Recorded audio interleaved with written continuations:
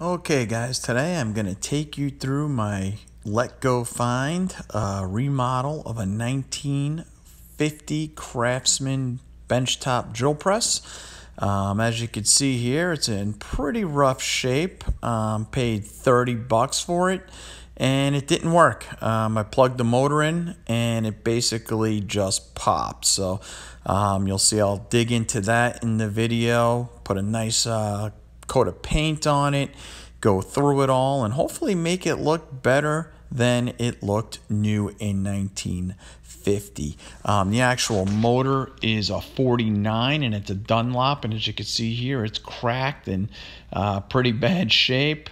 Inside's just all dirty and gunked up, and the bearings here in the motor were just completely frozen, so had to bang those off. All right, guys, this is what it looks like. I got the motor all broken apart here, ripped down. You look at the design of the head of that drill press. Is that just a nice design or something? It looks like a KitchenAid to me, and I absolutely love it. Dusted the motor out real quick. I'm going to eventually give it a real good going through and clean it up. But the first thing I had to do was get the bearings off the motor, and this is what the inside of the motor looks like, and it's got a spindle on each side and a shaft on each side, and I got one of the new bearings on there just to kind of make sure it fit and all of that. I'm ending up with an actual bearing factory because every time I do a project, I order the wrong bearing, and I rarely ever return them. When that's the case here, it took me 2 or 3 tries to get the right one here. I eventually found a place by my house though that has bearings and specializes in bearings, and I will be going there in the future, and I won't have to order online and risk it. But this is what the original bearings look like, and they're unsealed, and they get a piece of felt that sits on top of there instead of these nice sealed bearings the way they work today. And this is what was seized up, and not only was it seized up, it was rusted onto the spindle. So to get the bearing off, I had to really wail on it. Knowing what I know now and what a pain in the neck it was to get these bearings, I probably would have soaked this in some Evaporust, some oil, and massaged it off, because well, these are all the new ones. I believe that I could actually reuse these if I cleaned them up, because I cleaned up one of them and it works pretty well. This is what it looked like in here. If you take a look at this here, this is the felt that would sit on top of the bearing. These are all the other parts. Then it would use a spring on top of that. So I'm going to get into that, clean it up. Let me see what else I got here.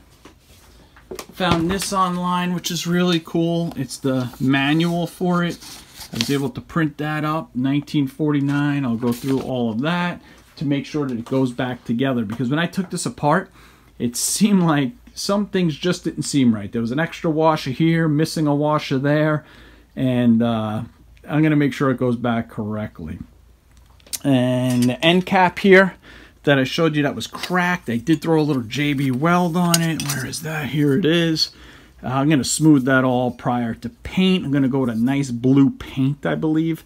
We'll see. I got a couple of ideas on what I want to do with that. And the reason that's cracked is they would wail on this to get the adjustment, because this is what holds the tension on the pulley. And that's what cracked from, years and years of hitting that to adjust the belt. And I'm going to get it, put a new cord or a new grommet at least on the power supply there. I really like the way that works with the switch from 1950. A lot of the older drill presses didn't have such a, they might have had a toggle switch put on at a later point, but not something as nice as that. So that's what the motor looks like. I do have the quill and the spindle broken apart and soaking in Evaporust, so let's take a look at that. So this is all the parts soaking in the Evaporust, and if you remember from the pictures, they had heavy rust on them. So looking pretty good. Everything's freed up, opening up nicely. I'm going to get into them, clean them up. Just take a look at the handle here. You can see where the Evaporust missed. And so it makes it up, cleaning it up so much easier once you soak it in the Evaporust. I will get that into on my fiber wheel. And so that's all the parts. I got all the little handles in there, everything that had all that rust on it.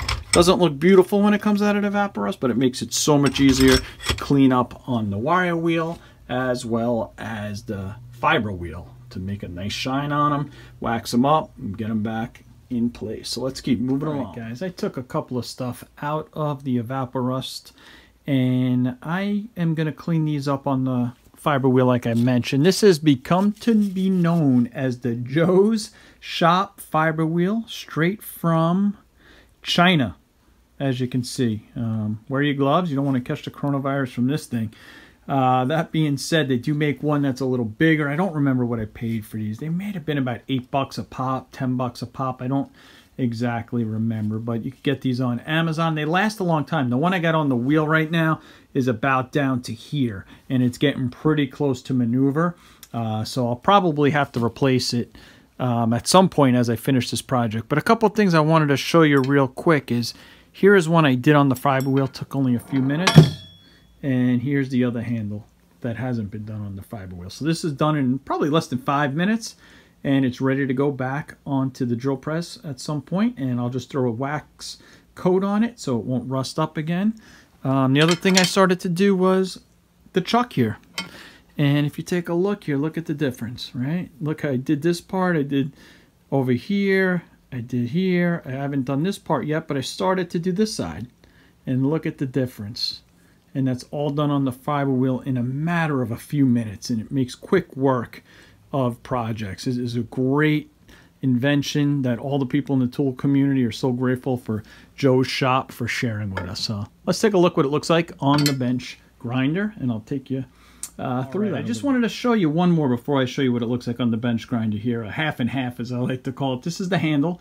Half of it soaked in evapor rust. You actually got a little piece that wasn't in evapor rust. It got a little bit of evapor rust on it, but not a lot. And then this is something I just cleaned up in a matter of less than 60 seconds. Look at the difference, huh? Look how nice it's going to shine up. So just kind of wanted to show you that. I think that really stands out with the half and half. Now let's take a look at the bench grinder. So here it is, the fiber wheel in action, and it is just a great happy medium between a wire brush and a buffing wheel. It just really gets a little bit of the material off, but leaves a nice sheen and can do the majority of the project with this, unless you need to go a little bit higher with like a flap disc on an angle grinder or whatnot. But I love this thing, and it makes quick work of everything. I decided to use paint remover for this project because the paint was so old. I didn't know if it would have lead in it. Plus, it had a lot of old paint that needed to come off, and grinding it would have taken forever. You spray this stuff on, you let it sit the full 15 minutes, you scrape it, you use a paper towel, you wipe it off. Look at the Craftsman branding there, right? There, it's gone. Oh, that broke my heart. But I just let it sit on there too long. You live and learn. I should have popped it off. Brought it outside at one point and just hit it with some fiber wheel, with the fiber wheel on an angle grinder to get the heavy stuff. Here's the upper deck. I just wanted to get it the rust off, so I soaked it with evapor rust on paper towel. Taped it off once it was nice and clean. Here's the lower deck. Shot that with primer, and it was ready for paint. So I have everything primed and painted. I haven't put a clear coat on anything yet, but one of the things I'm really curious to see how it turns out is this red stripe that I put in here. So before me shooting everything, I didn't show this on video, I shot red along this inlay in here, and I let that dry for a couple days, and then I taped it off and I cut it with a razor blade, and then I painted over all of it. So my hope is when I pull this tape off, it gives a nice clean look and it looks real nice. And then if that's the case, I'll clear coat it all as one. So let's see if it's gonna look nice or not. If it really came out bad, I'm thinking I'm just gonna probably paint the whole thing silver. But so far it looks pretty good. Come on, baby. Come on, baby. So far, so good. That looks pretty darn sharp. Let's see. Come on, baby. Oh, yeah. Oh, yeah. Come on. Oh, yeah. This is where it was a little tricky. All right. You know what? There's a little bit of something there. I'm going to have to touch it up, but I figured I might have to go back and touch a few little spots. But out of everything, one little spot, I'm going to have to get some tape, some paint on a little brush and hit it. But that looks pretty darn good. And once I clear coat it all as one, I think it'll look just fantastic. All right, let's keep moving. I'm just going to share two items with you. If you want to see more about them, I did make previous videos. But the first one here is the Franklin Jewel Horse from Harbor Freight. Got it for 99 bucks on sale. Look how it holds that pipe up. Allowed me to sand it. Just an invaluable tool while holding the whole press during the process with sanding and whatnot. So I'm going to show you another cool tool here, and that's the Lang rethreader. All the hardware that's holding the motor on, I just cleaned it all up. As you can see, it came out nice, but it is boogered up. I can't even screw this anymore by just with my fingers, because you can see the threads are in pretty bad shape here. And I could go out and get new hardware, or I could use this Lang rethreading kit. Let's take a look. So what you do here is you pick out the right size thread. In this case, it's a 5/16 course. You put on the nut that's going to rethread it onto here. You can use a ratchet, you can use 2 wrenches, and you just kind of screw it on, and it will recut those threads for you. Once it gets past the boogered up part, you can do it by hand until it hits another part that needs a little bit more coercing, and rinse and repeat to 4 others of these, and hopefully it'll come out nice. And then let's do the nut. Okay, so here's the nut, and you pull the right adapter here and just kind of run it through. So the nut does not seem to be the problem. I mean, it's cleaning out the threads, but for the most part it was nice and cut. So here is the bolt, and let's see how it works now. Look at that, huh? Nice, all the way on by hand.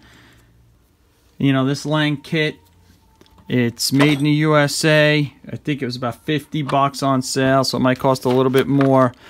It might save me at least $10 in hardware for this project. And sometimes the hardware is stuff that's just hard to replace. You know, it's not as simple as just getting a common bolt. It might be something that is old, and this will rethread it for you. So definitely recommend bolt these items if you like doing restorations. Let's keep moving along. So far, project's going pretty good. Not too many unexpected snags, but I do want to share with you here the bearing situation. It really only has one bearing in this whole entire drill press, and it's not a traditional type bearing like I had in the motor. It's a thrust bearing, and this one here is the original thrust bearing. It's made in Philadelphia, PA, and when I pulled it out, before I broke it down, so let me see if I could find one of these and order it, because I wasn't sure. You can see how it sounds there. Wasn't sure if that was the way it should be. If I figured the thing's from 1950, it's the original bearing. Should I order a new one? And I was able to find a new one online, made in the USA as well. The same company, nice, and it's I believe it's 605 is the model number on it. And when it came in, I noticed it basically worked the same exact way. That this bearing that was so old just really probably needs to be repacked in there with some grease. So I'm just going to repack it with a little bit of this red grease, and it should be good to go. And I think I'm going to use the original. Why not? And then, hey, the bearing factory continues to grow. But this is basically the way a thrust bearing works. Is it sits on, it kind of holds the load versus going in here, where normally this is where a bearing would go, is in here. This works like this, where it kind of sits on here, and once the load's on there, smooth as butter. It kind of is meant to hold the load, and that's the thrust bearing. So once I grease that up, should be like new. Let's keep moving on. All right, guys, another couple things that could save you a lot of time and money is this heat shrinking tubing. You can get it at Harbor Freight, I believe. This one I got from, I believe, Home Depot. It comes in different grades, different lengths. You could get it thicker, thinner for different applications and whatnot. And the reason it saved me some money here is all the wires that ran all the way through the motor when I went through it. Wherever it was frayed, I put long sections of it on, and it saved me just a lot of time and energy. And it basically made these wires like new. I'm about to put a connection here to the switch, and I'll use a piece of heat shrink on that, so maybe I'll shoot a quick video of that as I go through. But it really is saves a lot of time, energy, and money. And then the last thing I just going to use for this project is this grommet assortment I picked up at Harbor Freight. And what that's going to do is go on the cord, and where it goes into the actual mount, that'll make it look professional and really clean and neat. There's the old grommet. It basically just fell apart when I took it. So for $4, I think I got enough to last me a lifetime. So let's get I got a grommet in there, but it did not fit as well as the other one. So I did drop a little bit of epoxy around it, and then the wire I ran through it was a little bit loose, so I just put a piece of shrink wrap on there, heat shrinking. It seems to be nice and firm. And then what I did on the other side here is I put a bunch of heat shrink, a couple of different ones, and I built it up a little bit so when you pull on this, it will not come out, and it'll keep the tension off the wires. I just need to heat shrink this last one here, which I'll show you, and finish wiring it up.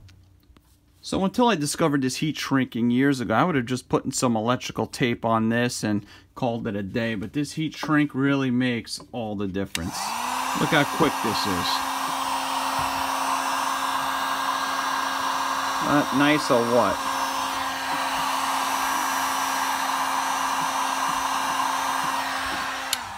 Better than electrical tape. Let me finish wiring this up and get the motor mounted on the drill. All right, before mounting, we got to do a bench test. Don't want to mount it and find out then that it doesn't work. Let's see how she does.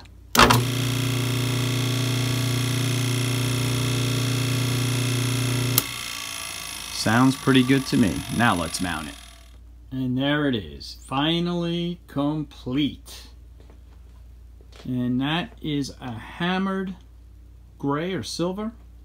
I'll show you that here in a minute. Really happy with the way everything came out.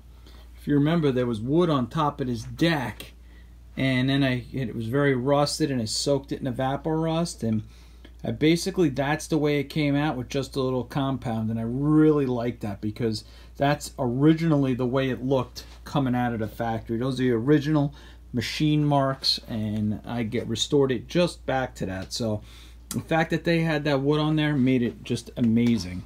All the silver pieces polished out really nice with the fiber wheel. As you can see, you know, with the silver it blends a little bit, but it is like a silver bullet, this thing. The motor just came out fantastic. What I did on this project that I haven't done as much on others is I really put a lot of clear coat. If you see that, I wanted it to have that automobile finish. Look how nice that motor is, huh? 1/3 horsepower. She has a lot of power. That's a 1949 motor. And look how that restored. I found a little rubber cap that I had for in a previous drill press that I done, and look at that. Is that nice or what? We'll take a look at the chuck.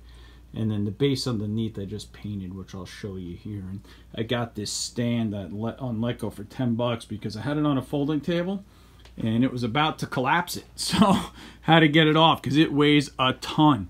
The motor alone weighs over 30 pounds.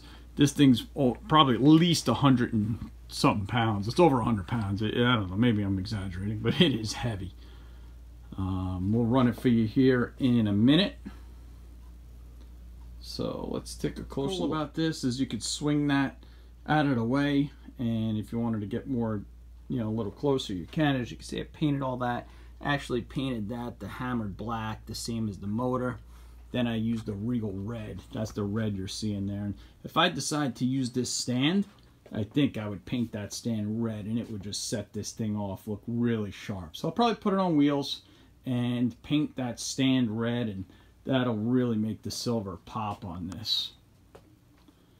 Well, enough talking about how pretty she is. Let's see her work. I'll run it here for you in a second, but just wanted to show you the nice switch that this motor has on it, which makes it real nice. And this is the piece that goes out when you want to put tension on the motor.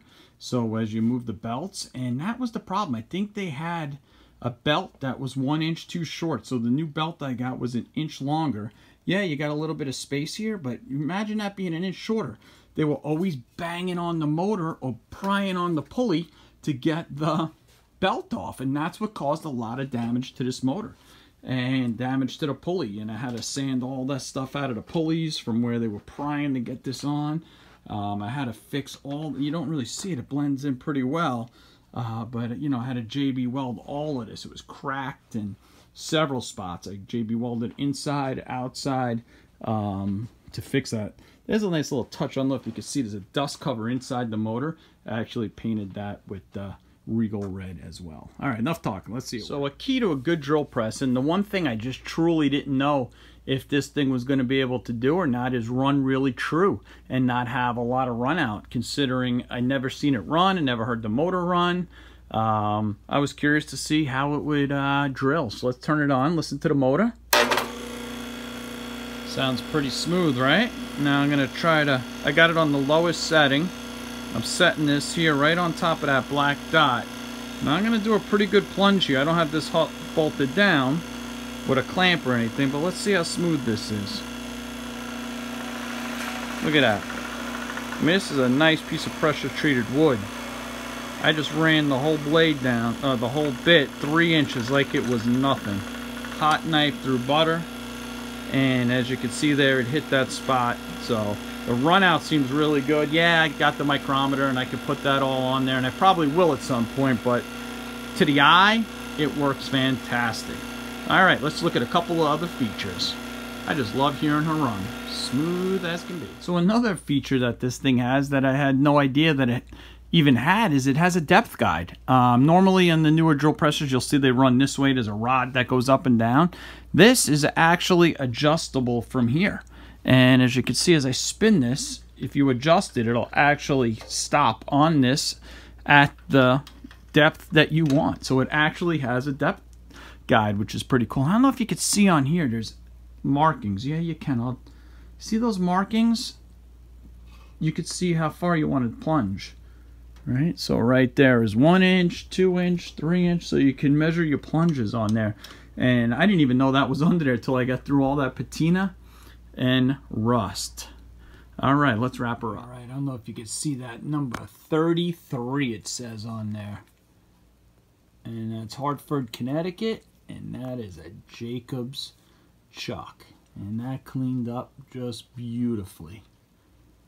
All right. The other thing I didn't show you here is that actually this handle is spring loaded. So if you wanted to pull it up and you pull from up top, you could do that. If you like it lower, you could do that. Another really neat, innovative thing for 1950. All right. So let's hear it run one more time. Oh, just love the sound. You see there, the belt's got a little bit of a wobble just because she's got to break in a little bit. Just came out of the package. Probably have to retension it and tighten it up after she runs for a bit. I'm just really happy with it. Really running nice and true and smooth. Clear coated the snot out of this thing. A lot of wax on all the chrome. Everything's been waxed. Inside and outside's been clear coated. Well guys, until I do another drill press restoration, this should be it for a little while. But I will definitely be doing more tool restorations, tool hauls. So like and subscribe, and I hope you enjoyed watching this as much as I did creating it. Have a great day.